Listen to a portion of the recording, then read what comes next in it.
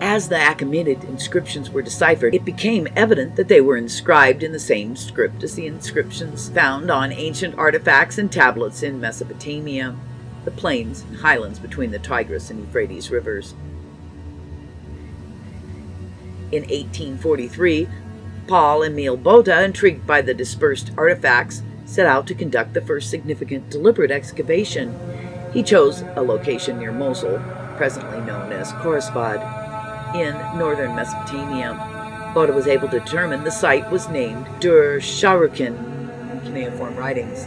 The name meant walled city of the righteous king, according to Semitic inscriptions, which were written in the sister language to Hebrew.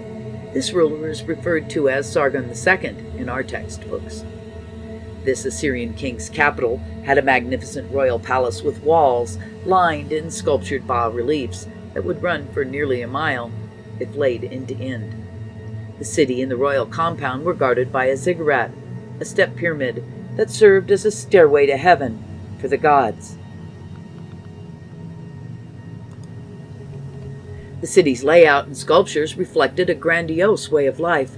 In just 5 years, the palaces, temples, residences, stables, warehouses, walls, gates, columns, decorations, statues, artworks, towers, ramparts, terraces, and gardens were all built. The mind reels before the potential strength of the empire that could do so much in such a short space 3,000 years ago, writes Georges Conteneu in his book Babylon and Assyria. Not to be outdone by the French, the English arrived in the form of Sir Austin Henry Layard, who chose a location 10 miles downstream from Khorsabad on the Tigris River. Kunujik was the local name, and it turned out to be the Assyrian capital of Nineveh. Biblical names and events were beginning to take shape. Under Assyria's last 3 major rulers, Sennacherib, Esarhaddon, and Ashurbanipal, Nineveh was the royal capital.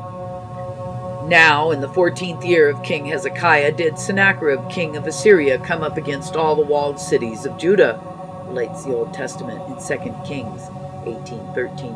When the angel of the Lord smote his army, Sennacherib departed and went back and dwelt in Nineveh. Sennacherib and Ashurbanipal built palaces, temples, and works of art that rivaled those of Sargon on the mounds where Nineveh was built. The site of Esarhaddon's palaces cannot be explored since it is currently the site of a Muslim mosque built over the purported burial place of the prophet Jonah, who was swallowed by a whale after refusing to deliver Yahweh's word to Nineveh. According to ancient Greek texts, a commander in Alexander's army witnessed the site of pyramids and remains of an old city, a metropolis that had already been buried by the time of Alexander. It was also discovered by Layard, and it turned out to be Nimrud, Assyria's military capital. Shalmaneser II erected an obelisk there to commemorate his military achievements and voyages. The obelisk, which is now on display in the British Museum, identifies Jehu, son of Omri, king of Israel, as one of the monarchs who were forced to pay tribute. The Mesopotamian inscriptions and biblical passages back each other up once more. Assyriologists, as these researchers have come to be known, were astounded by the increased frequency with which archaeological finds corroborated biblical narratives. They looked to the 10th chapter of Genesis. Nimrod was depicted as a builder of all the Mesopotamian kingdoms, as a mighty hunter by Yahweh's grace. And in the beginning of his kingdom, Babel and Erech and Akkad, all in the land of Shinar, out of that land there emanated Ashur, where Nineveh was built, a city of wide streets, and Calah and Rezin, the great city which is between Nineveh and Calah.